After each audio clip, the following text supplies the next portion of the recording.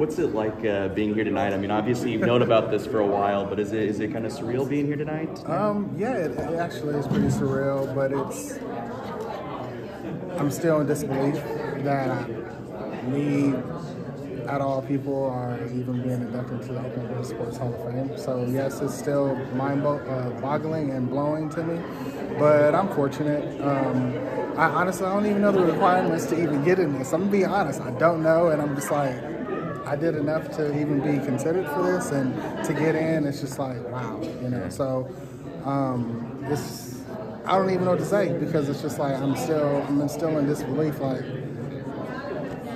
I don't think I'm deserving of it. Does it make you think at all just about where you come from, just being a kid from California, coming out all the way here to play college ball, and the fact that it turned into something like this? No, most definitely.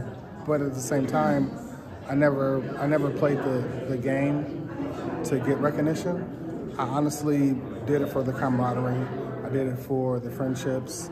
I did it for, you know, everything that when I was growing up, I wanted to display all my abilities to the best of my abilities and compete against the best. And I feel that I just had a great time on the football field. You know, I never did anything for a pat on the back or recognition or to win awards. I just did it because I want that competitor in me. I wanted to showcase my talents against the people that are supposed to be the best. When you think of Oklahoma and Oklahoma football, you know, what comes to your mind, and you know, kind of all the memories?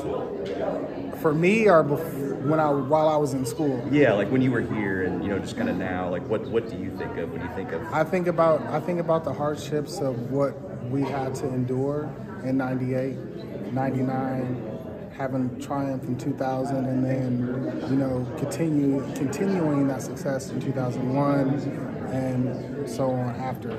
I wanted to leave a lasting legacy through my work ethic and the way how I took the football field. I wasn't a vocal leader. I wasn't a big rah-rah guy. I was a guy that just followed my lead. I'm gonna lead by example, and you know, get on the learning curve, because this is the way we're gonna do it. So yeah. Is there anybody on the current team that reminds you of the way that you played? No, it's a different, and I don't say that in a disrespectful way. I say it because the way the game is being played now, with all the rules in favor of the offense, you can't get away with some of the things, hand checking down the field, like I got away with. The tackling side I brought to or just the way I approach the game, and the physicality of me tackling. You can't do that now. That's why you see guys make a big hit and they're looking around to see if they got penalized. I ain't worried about that. You know what I mean? So it's tough for a comparison from then, or from back then until now, because it's not fair. Yeah. Talk about the surprise element of this. What was that moment like, just when somebody reached out to you for the first time and said, was it, hey, you're up for this? Was it, hey, you're in? Like, how did man, it was so long ago. But I honestly, and this is no disrespect to the committee, I didn't feel that, especially me and Rocky Kalmus coming in together at the same time, I didn't feel right going in before Rocky Kalmus, a Jinx boy born and bred here. Actually, I was texting with Rocky today, but I didn't feel right going in before Rocky. I don't. In my heart of hearts, I don't think I should have went in before Rocky.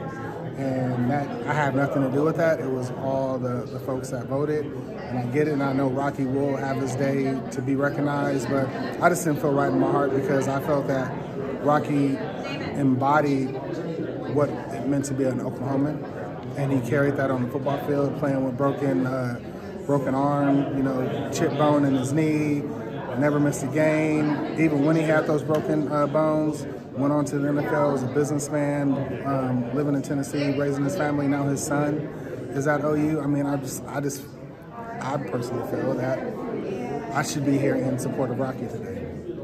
Will you be here when he does eventually? You damn right I will be, and I'm gonna be at the college football Hall of Fame when he goes to Vegas. I hope they keep it in Vegas, because it's so much better in Vegas. But yes, most definitely, I'm support any and every one of my teammates that get in. I mean, this is a moment in life that those are the moments you have to show up and support.